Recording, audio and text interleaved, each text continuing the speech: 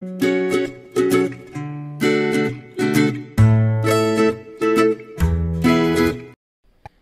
friends, I am Siddhi and today I am here to solve your question, which will be, is your facial skin different from your body skin? The answer to this is yes. There are 5 main points which differ your facial skin from your body skin. The first and the most important point is that your facial skin is much more thinner than your body skin. Also, the proven fact is that the thinnest skin is around your eyes, which makes it more prone to wrinkles and aging. So, it becomes a necessity to take great care of your facial skin. The second point is that your facial skin is mostly exposed to sunlight, which makes it more prone to damage from the UV radiations.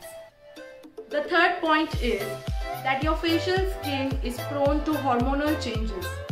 There is a hormone called Androgen which regulates the production of sebum in your skin. It can lessen the production of sebum or it can fasten the production of sebum, which makes the skin oily or dry, leading to other problems like eczema or acne. The fourth point is that the skin cells of your facial skin are much more fewer than the skin cells of the rest of your body. And the fifth point is that you always repeat muscle movements of your face to create expressions, which also causes a lot of damage of the facial skin.